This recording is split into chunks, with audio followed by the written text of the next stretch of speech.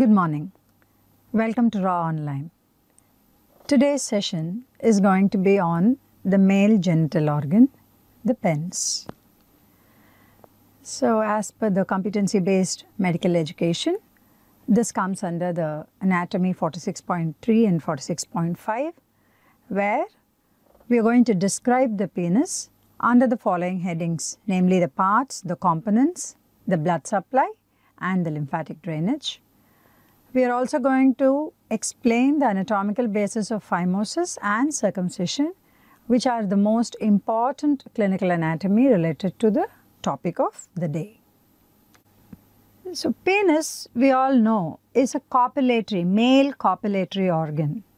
Not only that, it is not just for the sexual intercourse, it harbors, or rather a very important structure is present within the penis. It is the male urethra.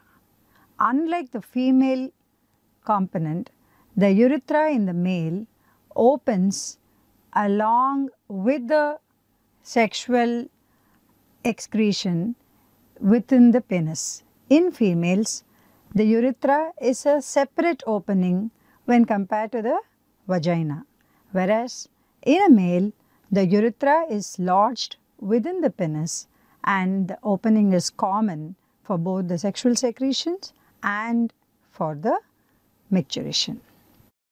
Coming to the parts of the penis has a root. Just by name itself, the root is firmly anchored to the underlying perineum. The root continues as the body of the penis, which is free and pendulous, and it does not have any attachment.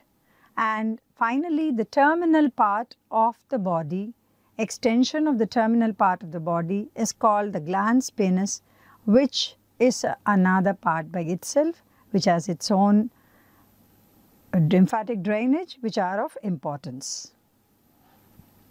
We will see one by one in the subsequent slides. Now, as regards to the root of the penis, you can see here, it's depicted in the schematic diagram here. The root has two limbs, what you call as the crura. The singular for this is crus. Crus in Latin means limb. So because it's like two legs, two limbs, they are called as crus of penis, and the plural is the crura. So it consists of two crura in the posterior aspect and a midline bulb, which is called the bulb of the penis, and together with the two crura of the penis and the bulb, it constitutes the root of the penis.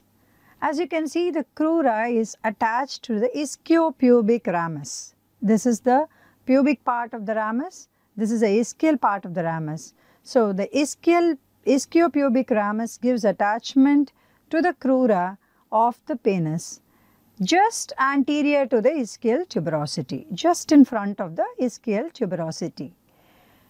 The bulb of the penis, on the other hand, is attached to the perineal membrane, which is forming a partition in the perineal floor. Now, these two structures are not just the organs of penis, they are in turn covered by two muscles. The crura is covered by ischiocavernosus because it's attached to the ischial part of the pelvis, and it mainly helps, it covers this crura, which we later know is called as corpora cavernosa. We will be seeing in the subsequent slide. So it's given the name ischiocavernosus. That muscle is enclosing this part of the crura of the penis in the root. And as regards to the bulb of the penis, it is enclosed by bulbospongiosus muscle. So these two muscles cover the root of the penis, respectively the crura of the penis covered by ischiocavernosus, the bulb of the penis covered by the bulbospongiosus. Ischiocavernosus, to a small part, it extends to the body, but very small part, just the proximal part. Otherwise, these two muscles are limited to the root of the penis. Traced in front from the root of the penis, if you see the diverging crura in the root, they converge together and form a single body, and that continues as apparently continues as a single body, but then they continue as independently but attached in the midline. And this attachment is more in the anterior aspect, and the attachment in the posterior aspect is limited. So the crus continues as the corpora, which is called the corpora cavernosa, and the bulb continues as the corpora spongiosum. This corpora spongiosum finally becomes the bulb of the glans penis also. So it starts as a bulb, ends as a glans penis, in between is the corpora spongiosum.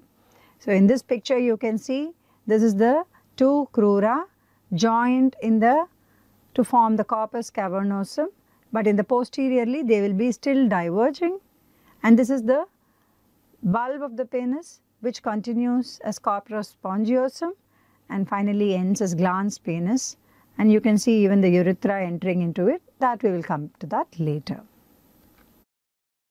So this is another picture to show you how the crura, the crus penis, is covered by the ischiocavernosus muscle which is attached to the ischial ramus, and the bulb of the penis is covered by the bulb of the penis, which is again will continue. Both are only to the proximal parts of the body, otherwise they are restricted to the root of the penis.